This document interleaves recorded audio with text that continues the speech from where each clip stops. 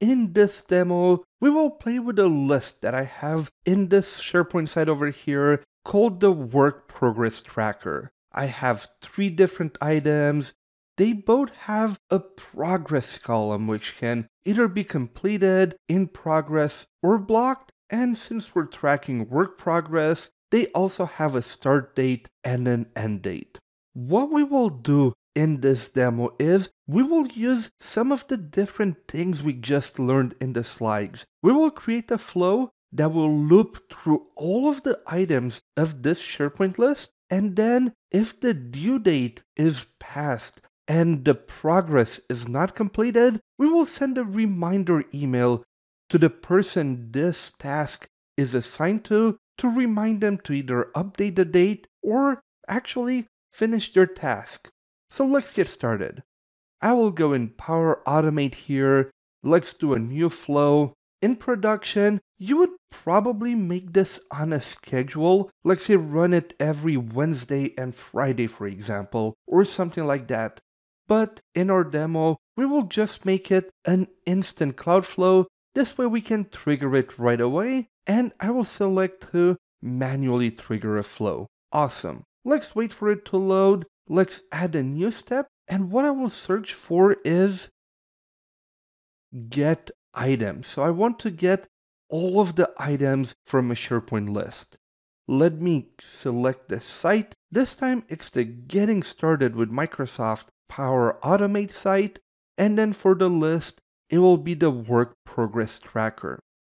So now we have actually got all of the items in that list. Now we actually need to go and loop through each one of them. So what I will do here, I will add a new step, and you can either search for loop, or just so you know, all of those logical controls are under the control connector.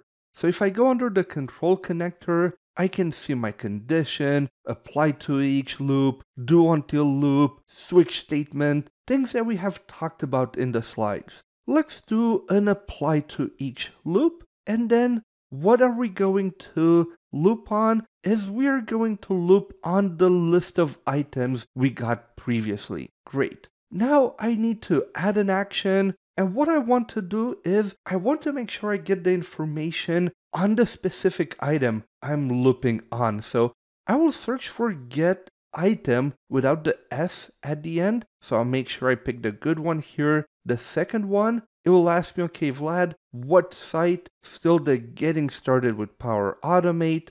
The list name will be the Work Progress Tracker. And then the ID under Dynamic Content. Here I have the ID, and it even says in the description, use this value for specifying the item to act on. Great.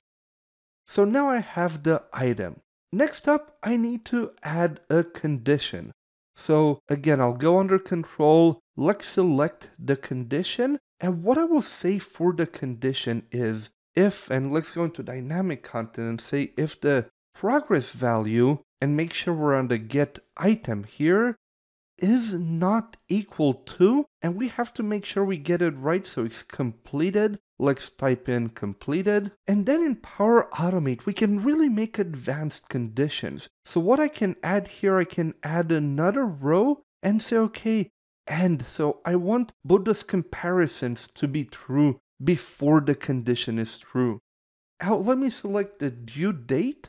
So great, the due date by when the work is completed must be less than, so this way it has passed. And then let's choose the value, which, wait, we don't have a value in dynamic content because we do not have the date. However, if we go into expressions, we can create content. We can get content that is not necessarily from the trigger or from the other items. So I can use the UTC now function to say, hey, right now. So if the due date is less than now. So if both of those are true, it means somebody has a task that is not completed and that is past due. So I'll go here, let's send an email to that person.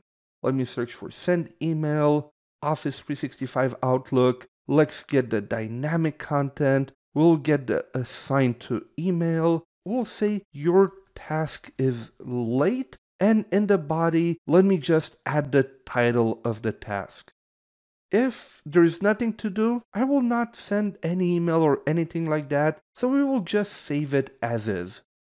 Great, let me click on save here, and then let's try it. Something I forgot to do is make sure that you rename your flow. If not, it will give it a very fancy name like this: button, get items, apply to each, get item. So it'll really get all of the actions and the trigger we do and put that in the name. We do not want that. So what I will say here is I'll just name it reminder for overdue tasks and let's save it. Awesome, let's wait for it to save again. I do have the flow checker. Now this is something that is pretty cool with Power Automate. When you save it, you do have a flow checker telling you if there's any errors, but right now it's telling me like, hey, there is a warning when you do get items. If you have a lot of items, you could implement an OData filter to increase the performance of your flow. Now this is a more advanced topic, but for us with only 3 items, it doesn't really make sense, so I will not do anything for it, but just know that there is a flow checker that will give you warnings or tell you if there is anything wrong with your flow. Great, so let's actually go and run it. Let's continue. Let's run the flow, and what should happen is I only have one task here, the demo plan, that is in progress, and the due date is 5 days ago. So I should be getting one single email which has to do with the demo plan being late. Let's take a look. Nothing in my email yet. There we go. Of course, as soon as I clicked away, it just arrived. Your task is late, demo plan, so it worked. And if we take a look back to the flow, it should be done. It has succeeded. So this is it for this quick demo, in which we have really created a flow from scratch and showcased some of the more advanced logic operators you can add in Power Automate Cloud Flows, such as loops and expressions, in order to really follow the logic of your business process.